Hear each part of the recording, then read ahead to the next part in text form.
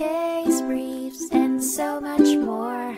LSData's got what you're looking for.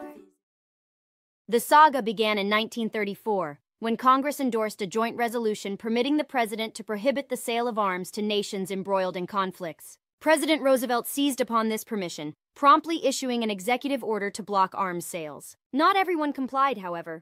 Curtiss-Wright Export Corp, a leading arms manufacturer, was accused of conspiring to violate both the joint resolution and the president's order by selling arms to Bolivia, a nation then undergoing internal turmoil.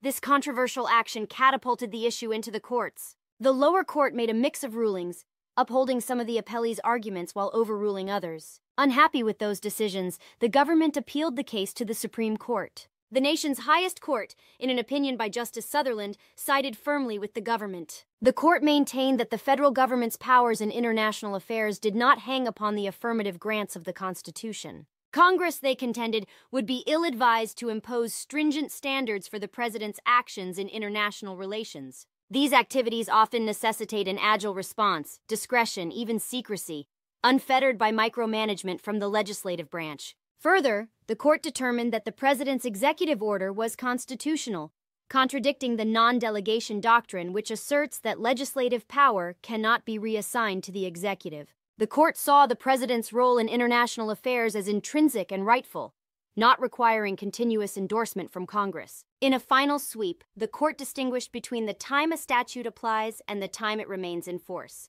concluding that the joint resolution's enforcement was still in action despite the issuance of a second proclamation. The ruling marked a significant expansion of executive powers in international affairs, supporting the principle that the president alone has the authority to speak and act on behalf of the nation. Armed with this precedent, presidents since then have been able to exert broad authority in conducting the nation's foreign affairs. Case briefs, and so much more. LSData's got what you're looking for. Visit lsd.law, elevate your mind. Leave the stress of class.